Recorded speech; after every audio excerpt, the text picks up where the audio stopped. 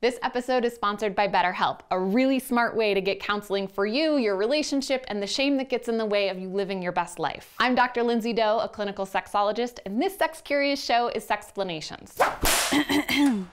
One of the things I've noticed most about sex is how much we're sex-shamed, pressured to feel our sexualities, identities, bodies, and behaviors are flawed and unworthy of acceptance and belonging, even though they're not. I've been shamed for having leg hair, anal sex, hickeys on my neck, small breasts, of having loud orgasms. And like many of you, shamed for how much I like studying and talking about sexuality. None of these things make me bad or wrong. I'm awesome, and I want you to feel unashamed and awesome too. So this whole episode is about letting go of sexual shame. In her book, Daring Greatly, Brené Brown, who I consider an expert on shame, writes, "Shame derives its power from being unspeakable, and if we can share our story with someone who responds with empathy and understanding, shame can't survive." I asked people on Twitter and Facebook to share their experiences of sex shame for this very reason. We can talk them out, turn them into ashes, and move on. How have you been sex shamed? I was literally just cut off from a sexual relationship because of my taste in women. Taste is personal. My husband refuses sex with me because I don't want to have children. My sex drive and my procreation drive are not synonymous.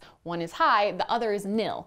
That's okay. Man-whore is a term commonly used because I've had several partners over my life. Yep, and Nico on Twitter was called a man-whore for eating a banana. Whore, slut, tease, hooker, and tramp are all words that can be used maliciously in an attempt to manipulate someone's behavior. It's like saying, I think that you're more sexual than I judge that you should be. Be you. Getting an exceptionally horrible urinary tract infection from my first time and the nurse practitioner telling me, "That's what you get. You don't deserve a UTI. Shame on the nurse." A doctor refused to say the name of the STIs I wanted to be tested for and made me repeat my reason for needing the test more than 5 times. Good on you for getting tested. I would have loved being there so that after the second time your doctor asked, I could offer to write it down for them. I've been told by almost every doctor I've had to this day that I can't choose to have my tubes tied. What if I marry someone who wants kids? Lots of the experiences of sex shaming that people shared were about things their healthcare professionals said or did. Shame from parents, shame from schools, shame from churches, shame from peers. Shame is weird.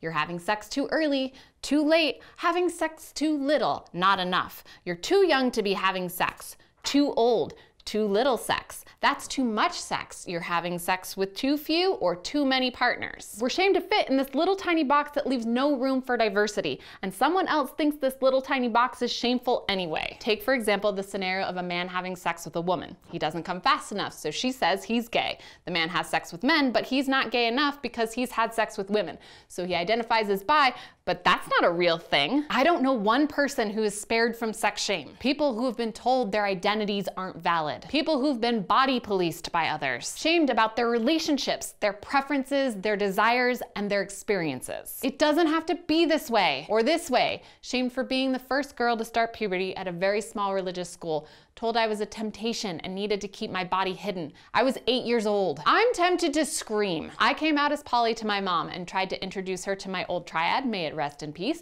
and she looked up polyamory on WebMD. Jack's mom, polyamory isn't an illness. It's being able to experience love for multiple people at the same time. That's a gift. And then there's Jacqueline, who's been told, "You're handicapped. You don't need to worry about that." Well, that's not true at all, and it's so damaging to all of us when the world shames us with these ideas about sex. Thank you for working through all of this with me. I appreciate that so many of you are depriving shame of its power by sharing your experiences. You're putting it out there, like Jamie, who was shamed for liking oral. And others of you are showing compassion, like Andrea Donut, who responded, "You deserve understanding and kindness." To those of you who are ashamed to talk publicly about your shame, that's okay. This blank page is for all of the sex shame out there that wasn't mentioned. Let's set them on fire.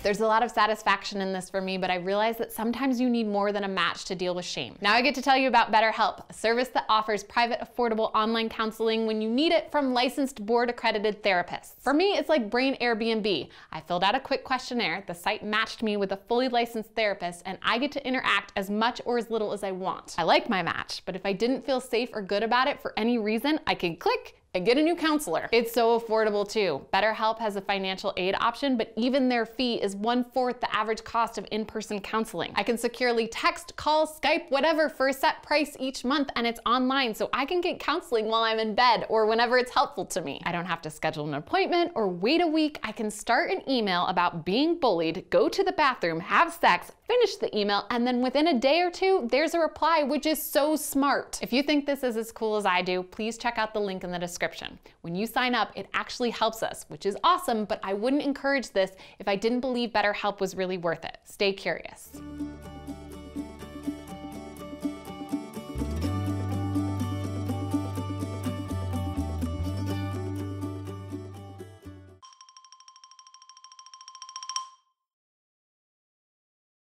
Blah, blah, blah, blah, blah, blah, blah.